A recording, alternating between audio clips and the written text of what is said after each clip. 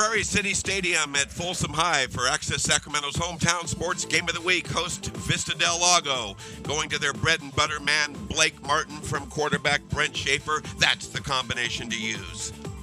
Well, Blake Martin had a huge night, and there you see Schaefer now going back to Martin, and he knows what to do with the football, break several tackles, and into the end zone very easily, scoring, putting Vista out front.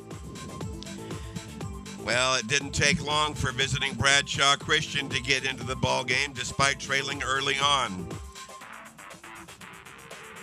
At the goal line, after a long sustained drive, play fake and an ill-advised pass picked off by Nate Venser to the touchdown for Vista. 2-yard run, putting Vista out front 14-6. And there you see a pitch back right to the outside and going down the field. Big Lopez had a huge night, well over 100 yards, and the MVP in the ball game, carrying people with him. It's only fitting he gets the pill on the next carry and scores from 3 yards out, and the Pride back on the board. There you see quarterback Schaefer back to pass, going down the middle, deep, down the field to Sampson. Wide open, number 8.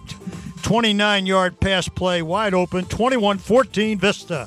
Brent Schaefer having himself a game, and a poor pitch results in another Bradshaw Christian turnover, setting up Vista for this play here. A quick strike. It goes to Blake Martin. Sidestep man, break a tackle, down the side, touchdown Eagles. Well, there you see Schaefer going upstairs again, and wide open in that end zone, number 82, Hall, Brendan Hall, wide open, nobody near him.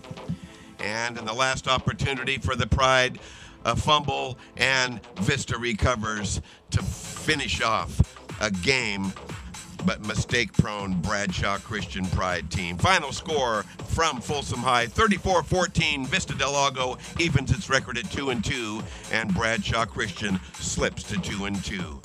For Jim Dimino, I'm Will James for Access Sacramento's hometown sports game of the week.